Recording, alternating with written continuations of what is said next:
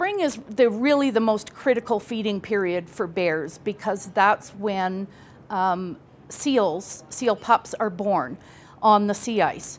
And that makes it very different from grizzly bears, for example, who do most of their feeding in the summer and fall. So polar bears do about 2/3 of their feeding in the spring, and they do a little bit over the summer if they can get it, but catching seals is very difficult in the summer because the ice, even if there's ice there, it's often very broken up and patchy, and it gives the seals lots of opportunities to escape. So the bears do a bit more feeding when the ice first comes back in the fall, when it starts to reform. That actually attracts the seals to the edge of the ice, and that puts them in a position to be preyed on by the bears. And so they do a bit more feeding then. But really over the winter, although they try to feed, again, they're not often that successful. It's very hard for them to be successful hunting over the winter, with the consequence that by the end of winter, in about March, most bears are at the leanest they would be for the entire year.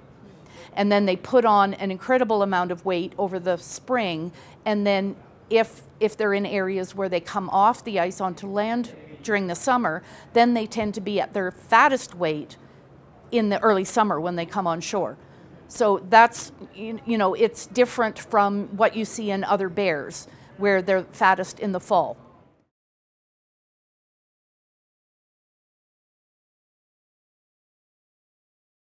Polar bears have between 1 and 3 cubs, and it really depends. Back in the 1980s, in the area near Churchill in Western Hudson Bay, a good proportion of the females in that area, for reasons that we don't really understand except that they were very well fed at that time, that those bears actually had a high number of triplet litters.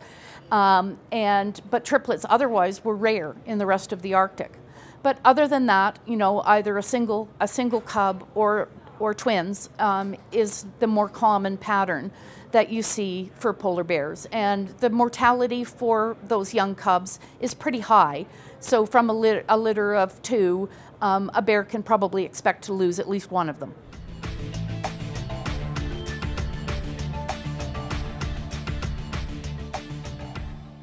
Polar bear cubs can die from accidents or from malnutrition, because if the mother is not getting enough to eat, she might not be able to nurse them adequately.